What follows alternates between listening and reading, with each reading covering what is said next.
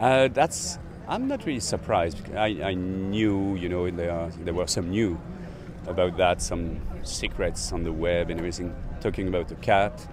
And I had the chance a few years ago to sail on the Alinghi 41, which was the last 40 which was built a few years ago. And but I'm really impressed by the size, first of all, by the shape. It seems to be really elegant, efficient. It seems to be something like an absolute weapon for this game. But I don't know more than you. I'm really enjoyed to see the launching.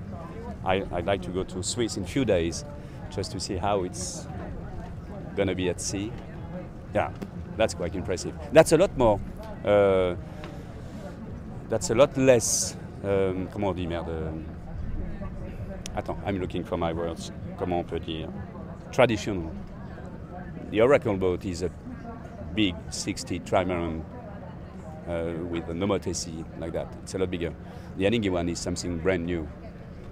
I mean, 90 foot is just enormous. That's a lot more than 90. That's 90 foot LOA, just on the water. But when they're going to launch it on the water, you're going to see, even that's fresh water in Swiss, it's going to be maybe a bit longer. They have to launch it in salt water to be sure that you have enough buoyancy. But it's a lot longer than that, I should say, because the flottaison, the LOA, is something, it's 90, but I'm pretty sure the bows are a lot longer than that. And the mast, I don't know, I heard about 51 or 50 meters.